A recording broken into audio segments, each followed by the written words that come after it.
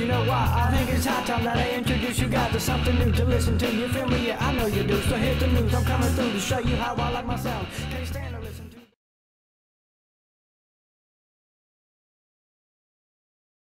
Hey YouTube, my name's Brian. I'm here to talk with y'all a little while about some old Evinrudes and tell you a little bit about myself, how I got into this, and how it all got started.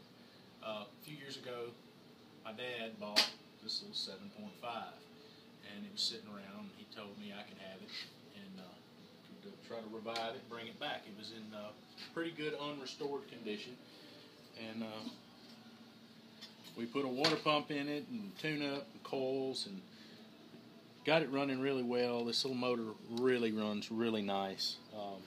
Has carburetors. They've never been touched. They're over, right at 60 years old. Never been touched. You just can't beat these old Evinrudes. I am a diesel mechanic by trade. I've been working on things with my dad for years, and I just got in work messing with these old motors and really enjoyed it.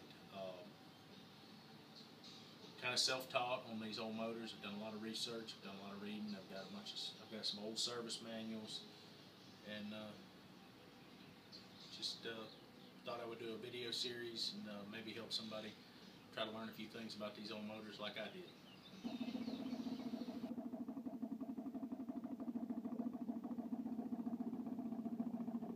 60-year-old carburetor. Ready?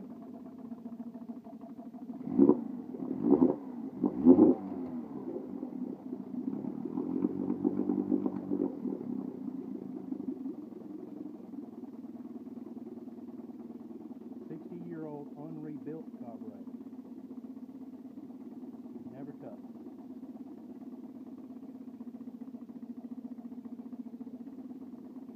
How low can we go?